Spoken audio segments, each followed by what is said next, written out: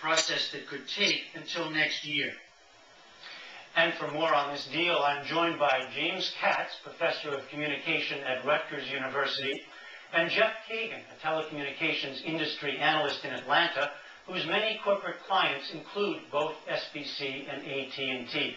Welcome to you both. Starting with you, Mr. Kagan. Let's start with the buyer here. What is SBC after? Well, Jeff, it's all about competitive advantage. It has to do with a company that's trying to expand and put pieces together that are beyond its regional boundaries right now and becoming a national company. And how does taking AT&T help it get there? Well, AT&T is a national company. It used to have a consumer business. It used to have a cable business.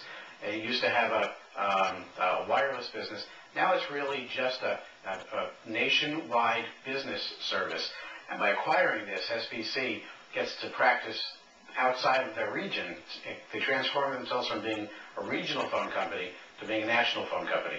So when you say taking AT&T will let them do that, what down the line is SBC after? What is it trying to make itself into here? Well, telecommunications has gone through some major changes. The telecommunications industry was broken up in 1984 when AT&T was broken up into 7 baby bells and AT&T. Then there's been a series of mergers. The wireless business has been introduced. The internet has been introduced. There's all these different things. Now we have voice over IP. Now all of a sudden there are new providers of telephone service, and the meaning of competition in telecom is changing.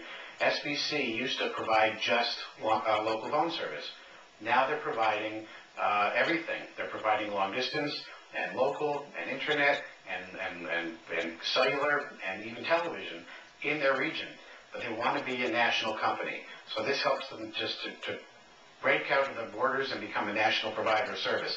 Something that's going to happen, I think, in the industry. Other providers are going to follow, and you're going to see MCI is going to be the next company going to be acquired, and it's going to continue. The merger wave is going to continue over the next few years. All right, well, let's come back to that. Professor Katz, I want to ask